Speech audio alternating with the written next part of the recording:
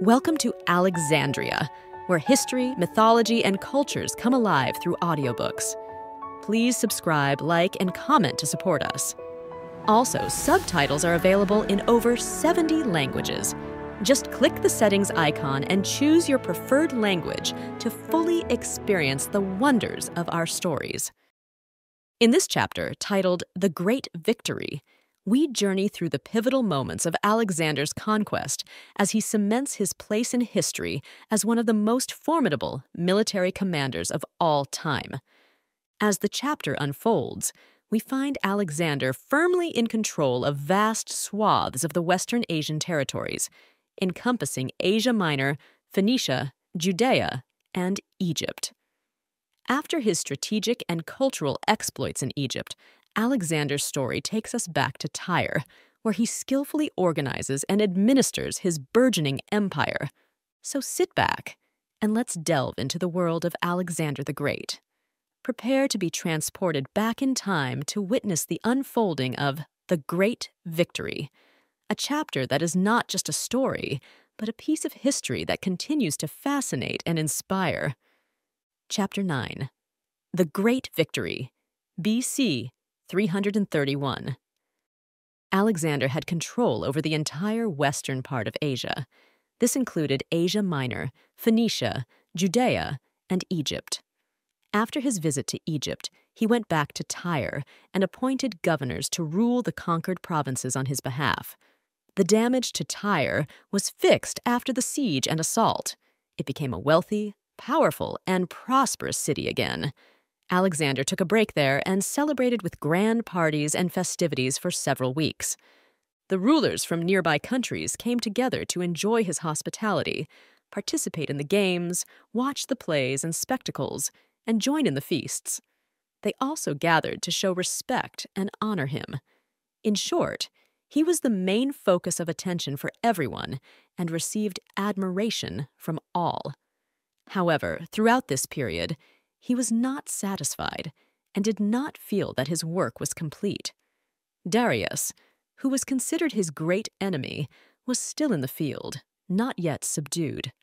Darius had withdrawn beyond the Euphrates and was busy gathering a large army from all the eastern nations he ruled over, preparing to confront Alexander in the ultimate battle. Alexander then made plans in Tyre to establish proper governance for the different kingdoms and provinces he had already conquered. Afterward, he started getting ready to lead his main army eastward. During this time, the women from Darius's family who were captured at Issus were kept as prisoners and made to travel with Alexander's army. Alexander didn't agree to any of Darius's plans or offers to free his wife and mother, and instead chose to keep them as prisoners. However, he treated them with respect and great consideration. He gave them luxurious royal tents and transported them with all the regal pomp they were used to in Darius's court whenever his army moved. Alexander's treatment of his captives in this way is often considered a demonstration of his noble and generous character.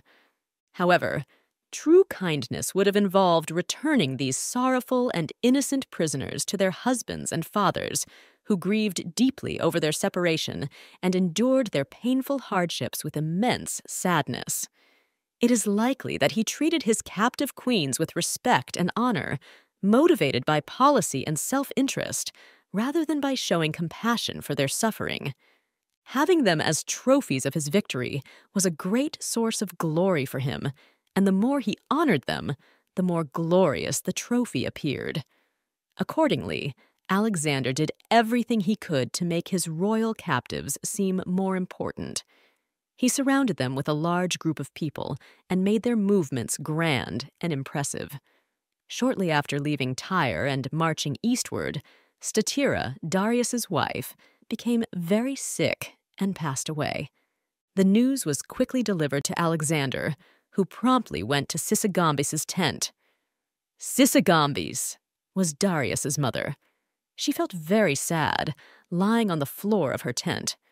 The ladies of her court surrounded her, sharing in her sorrow. Alexander tried his best to soothe and console her. After Queen Statira's death, a member of her staff fled from the camp and informed Darius about it. Darius was overcome with grief. The officer, however, in later interviews, told him about the kind and respectful way that Alexander had treated the ladies throughout their captivity. This greatly relieved his worries and brought him a lot of comfort and solace. He expressed gratitude to Alexander for his generosity and kindness. He said that if his kingdom of Persia had to be conquered, he hoped that it would be conquered by someone like Alexander. If you visualize the landscape in your mind, you'll notice that the Tigris and Euphrates rivers run side by side, coursing through the heart of Western Asia and ultimately spilling into the Persian Gulf. The land between these two rivers, which was very crowded and fertile, was called Mesopotamia. Darius had gathered a huge army here. The different groups occupied all the flat areas of Mesopotamia. Alexander changed his direction slightly to the north, with the plan of crossing the river Euphrates at a well-known ancient crossing at Thapsacus. When he arrived at this location, he came across a small Persian army. However, they retreated as he approached. Alexander constructed 2 bridges over the river and successfully led his army across. Meanwhile, Darius, with his large army, crossed the Tigris and moved northward along the eastern side of the river. He had to cross several branches of the Tigris as he moved forward. At one of them, called the Lycus, there was a bridge. It took Darius's huge army 5 days to cross this bridge. While Darius was moving northward, he knew that Alexander had to cross the rivers in that area. Alexander and his small but brave Greek troops were moving eastward towards the same region where Darius was heading. Alexander finally reached the Tigris River. He had to cross the river by walking through it. The riverbanks were steep, and the current was fast, putting the men at risk of being swept away.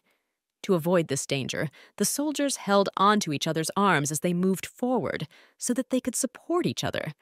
They held their shields above their heads to keep them dry. Alexander waded like the others, but stayed in front and reached the bank first. He stood there and used gestures to indicate to the advancing column where to land, as the sound of the water was too loud for his voice to be heard.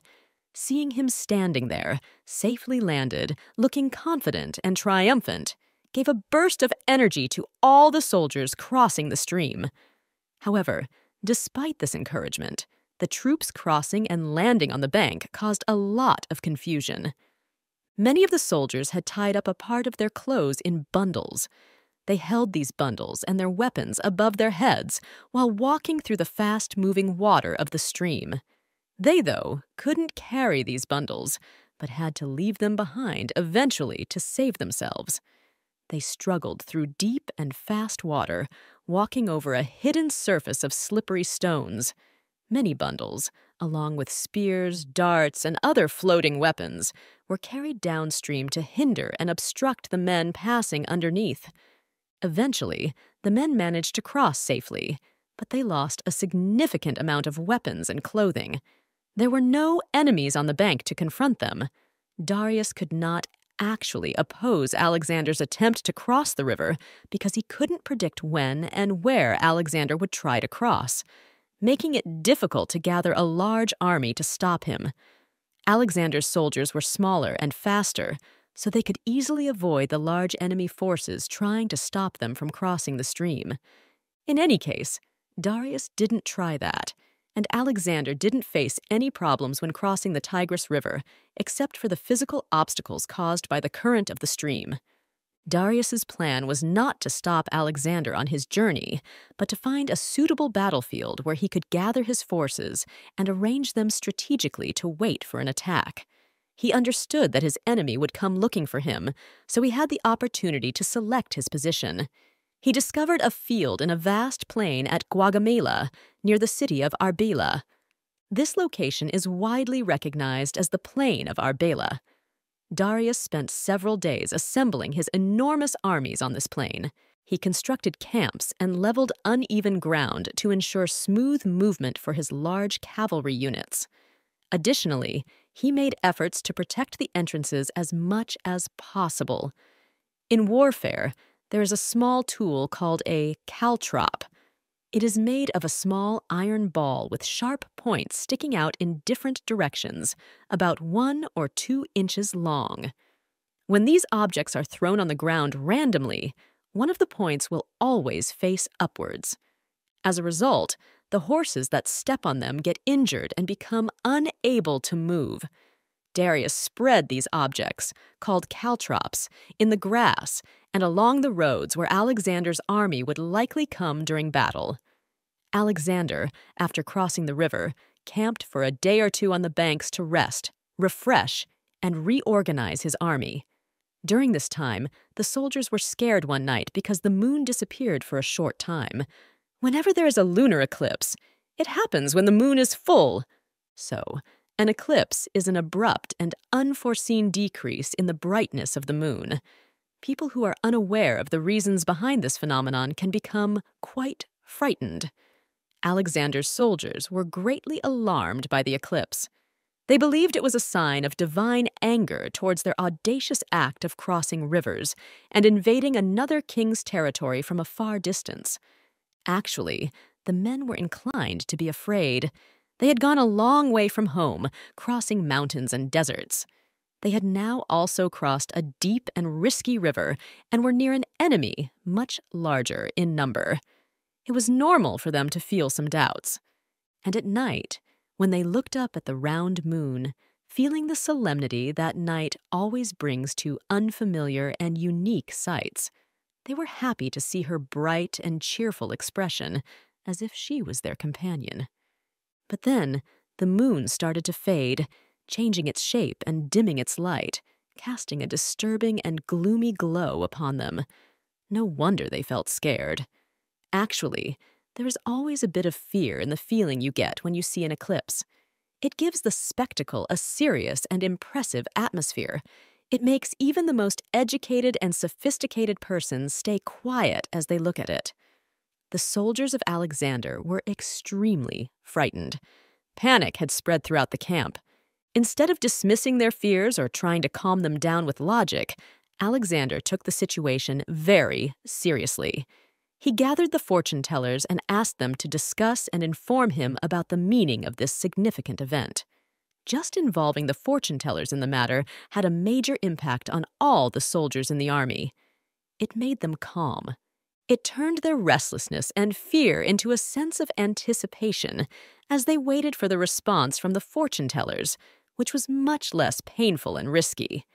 And finally, when the answer arrived, it relieved all their worry and fear. The fortune-tellers said that the sun was supporting Alexander, while the moon was supporting the Persians. They believed that the sudden decrease in the moon's brightness predicted the Persians' upcoming defeat and destruction. The army were happy with this decision and were filled with renewed confidence and enthusiasm. It is often pointless to try to fight ignorance and absurdity with weak tools like truth and reason. The smartest leaders have usually been most successful when their strategy has been to counteract one foolishness with the influence of another. Alexander's army had around 50,000 men, with the phalanx in the middle. The army moved down the eastern bank of the Tigris River. The scouts went ahead in all directions to gather information about the enemy. In this way, 2 large armies moved towards each other, like insects crawling on the ground, feeling their way forward. Finally, after 3 days, the scouts reported about the enemy. Alexander quickly moved ahead with a group of his soldiers to confront them. They turned out to be not the main part of Darius's army, but just a group of 1,000 soldiers ahead of the rest. They withdrew as Alexander approached. However, he managed to capture a few cavalrymen who revealed that Darius had gathered his massive forces on the plain of Arbela and was prepared to fight his advancing enemy there. Alexander stopped his troops. He set up a camp and organized where to put their belongings. He gave the soldiers a break, checked and fixed their weapons, and prepared for the upcoming battle. These tasks took several days. At the end of that time, early in the morning, before daybreak, the camp started moving. The columns, armed and ready for battle, moved forward. They expected to reach Darius's camp at daybreak, but the distance turned out to be longer than they had anticipated. Eventually, the Macedonians reached the top of a hill and saw countless lines of soldiers and horses, along with many rows of tents spread across the plain. Here the army stopped, while Alexander looked at the field, studying the numbers and arrangement of the enemy for a long time and with great attention. They were still 4 miles away, but the Macedonians could hear the murmuring sounds of their voices and movements through the quiet autumn air. Alexander gathered the top officers and discussed whether to attack the Persians that night on the plain or wait until the next day. Parmenio suggested a surprise night attack to catch the enemy off guard. However, Alexander disagreed. He was confident in his ability to win and believed that his enemies were completely under his control. Instead of taking advantage of the situation, he chose to confront them directly and openly without hiding or avoiding them. Alexander had an army of 50,000 soldiers, while the number of Persians was estimated to be between 500,000 and 1,000,000. There is something amazing about the idea of the Macedonian phalanx and its wings pausing on the hill slope, holding back its attack against enemies 10 times its number to give their opponents a fair and equal chance in the battle. Alexander gave encouraging speeches to his soldiers because they finally achieved what they had been working hard for a long time: the entire Persian Empire. Now, they were going to compete for overall control rather than just individual provinces and kingdoms as they had done before. The victory they were about to achieve would put them at the highest point of human glory. In all his statements, he confidently assumed that victory was certain. Alexander finished his preparations and then went to sleep. He went to sleep, or at least he seemed to. Early in the morning, Parmenio woke up, gathered the men, and prepared everything for the march. Afterward, he went to Alexander's tent, where he found Alexander still asleep. He woke him up and informed him that everything was prepared. Parmenio was surprised that he was sleeping so peacefully when there was so much at stake. Parmenio said, "You seem so calm, as if you have already fought the battle and won." Alexander replied, "I have. I believe the entire task is accomplished when we have gained entry to Darius and his army, and he is prepared to fight us." Alexander soon appeared at the head of his troops. This day was very important to him, and a historian from that time recorded a description of his attire for battle. He wore a short, fitted tunic with a tightly wrapped linen breastplate on top, which was heavily padded. The belt that held the tunic had decorative figures. It was a gift from people in the countries he had conquered and was highly admired. He wore a polished steel helmet with a neckpiece adorned with precious stones. His helmet had a white feather on top. His sword, a gift from the king of Cyprus, was light, slim, and perfectly made. He also carried a shield and a lance, both designed for practical use rather than show. As a result, his attire was in line with his actions. It was plain and practical, with its value lying in its strong qualities that would make the wearer most effective in battle. The Persians used elephants and chariots with scythes to fight in their wars. They would drive the chariots among their enemies and mow them down. However, Alexander did not use any of these tactics. There was a powerful military formation called the phalanx that moved either as a whole or in smaller groups. It consisted of infantry in the center and cavalry on the sides.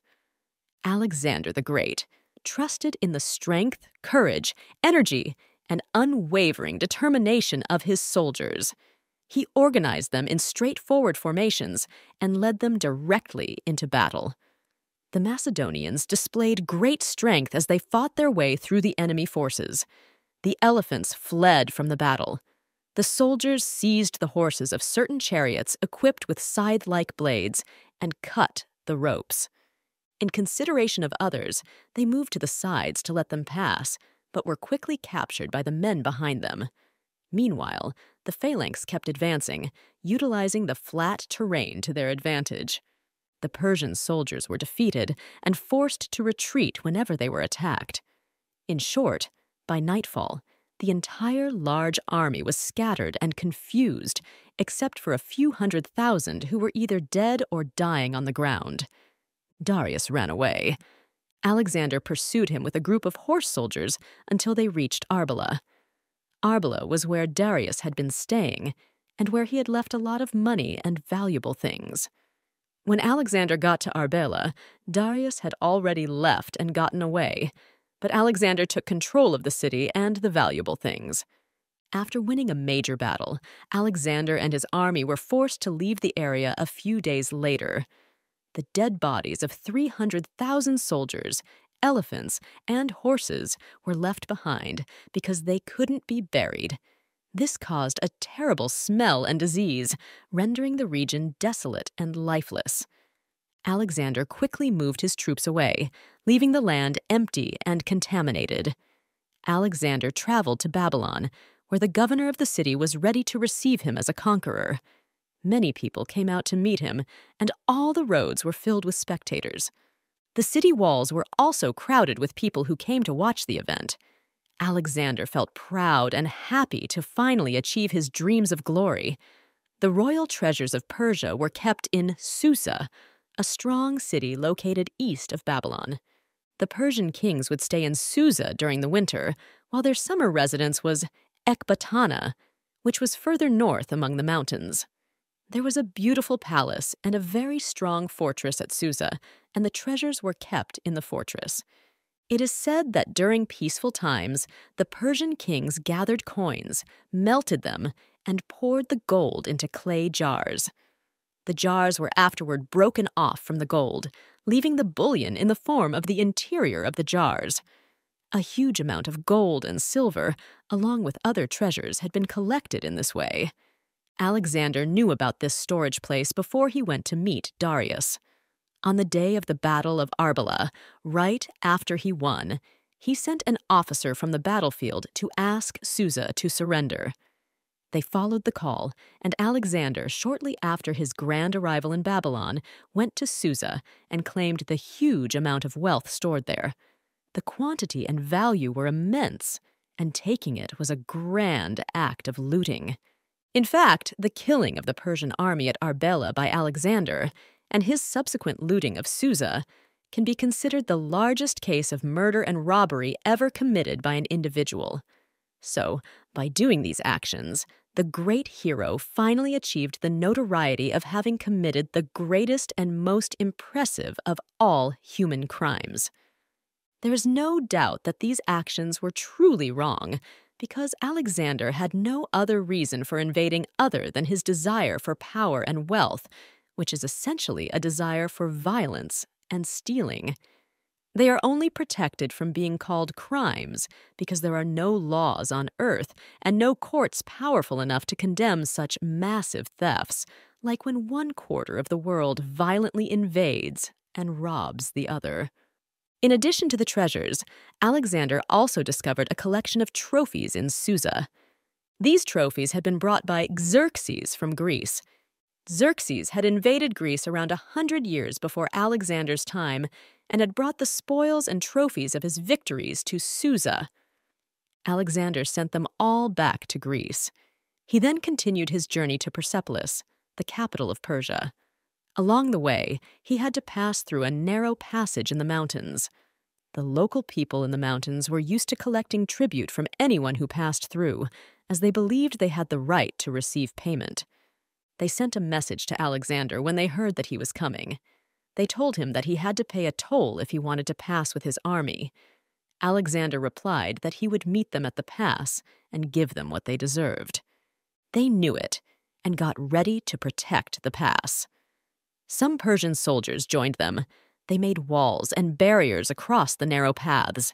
They gathered large stones on the edges of cliffs and slopes of the mountains to roll down on their enemies. By all these means and others, they tried to stop Alexander from passing through. However, he managed to send troops around using difficult and indirect routes that even the locals thought were impossible. This allowed him to surprise his enemies by attacking them from above. As always, his plan worked. The locals were forced to retreat, and Alexander continued his march towards the major Persian city. As we conclude Chapter 9, The Great Victory, in our enthralling Alexander the Great audiobook series, we appreciate your presence in Alexandria. This chapter has guided us through a tumultuous period marked by Alexander's unparalleled strategic prowess and his unyielding quest for dominance in Asia. Now, we eagerly anticipate Chapter 10, The Death of Darius. This next chapter promises to be a riveting narrative that delves into the culmination of Alexander's ruthless pursuit and the tragic fate of his once mighty adversary Darius. We'll explore the pivotal moments leading to Darius's downfall and how these events reveal the evolving complexity of Alexander's character, from a conqueror to a figure of power and excess. Join us in Chapter 10 as we uncover the layers of intrigue, betrayal, and the profound impact of Alexander's actions on the course of history. This chapter is not just a continuation of a remarkable story. It offers insights into the intricate dynamics of power and the human condition. Prepare to be immersed in the next installment of our series. Click on the upcoming video link or find it in the description below. Don't forget to subscribe to Alexandria for the latest updates. Like this video to support our journey through history, share it with fellow history enthusiasts, and stay tuned for the unfolding legacy of Alexander the Great.